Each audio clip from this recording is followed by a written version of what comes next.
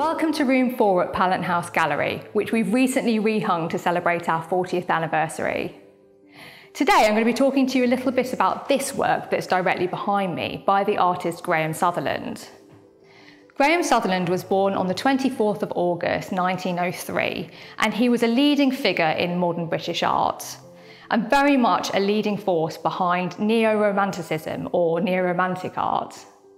Sutherland was an official war artist, and he documented several towns and cities in England and in France, and really showed the destruction of the Second World War on these places, including places like Swansea, the East End of London, and also Normandy. And it was during these documented periods that he had that he really saw the devastation of people's ordinary lives and real human suffering. And this set him up well for his later portraits and the religious subjects that he would take on slightly later in his career. In 1944, Graham Sutherland was commissioned by Walter Hussey, who was the vicar of St Matthew's Church in Northampton, to produce a religious work. And Walter Hussey actually became the Dean of Chichester Cathedral slightly later on, and he was also the man who was responsible for our founding collection at Pallant House Gallery.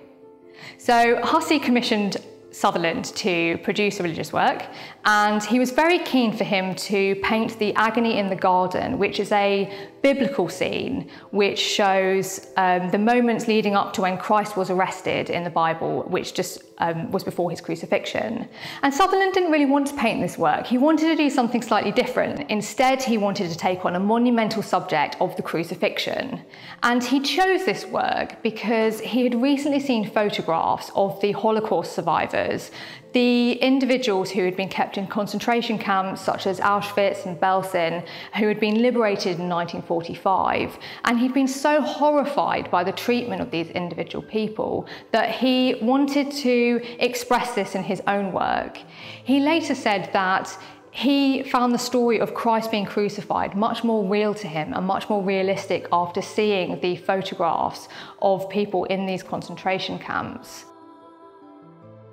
Sutherland depicts Christ in this work right in the centre, and he's shown with his hands held up high, his arms outstretched with blood pouring from his hands. You can see the strain in his arms as he's trying to hold himself up, and yet his head is lolling down and the crown of thorns is sort of piercing his head. It's quite a strange colour that Graham Sutherland has picked for this work. He's picked the green in the background, but you can see slight shades of green in the body as well, which gives it this very cool colour. And the black and white that he's used for the main part of Christ's body, again, harks back or recalls those photographs of Holocaust victims. You can see here the cloth around his waist, and it gives him the appearance of having these two very, very slim legs that are, just flesh and bone. There's no muscle on those legs at all. And again, it looks back at those photographs that he would have seen and that he would have been so horrified by. You can see the shadow here underneath the ribs, this very emaciated figure. And it really shows the vulnerability of the human form here. You can really see the pain and suffering of Christ, just as you would have in the photographs that inspired Graham Sutherland. I think what's particularly poignant about this work is that Sutherland decides to show Christ like any one of us, with a fragile body. He's human. He's somebody who could really undergo suffering like any one of us. And that's what makes this work so powerful. It makes it relevant to a contemporary audience of the 1940s. And I think it has a lot of relevance to today. This work is currently on display in room 4 of Pallant House Gallery, which was rehung to celebrate our 40th anniversary. And it's on display alongside 2 other works by Graham Sutherland, including a portrait of Walter Hussey.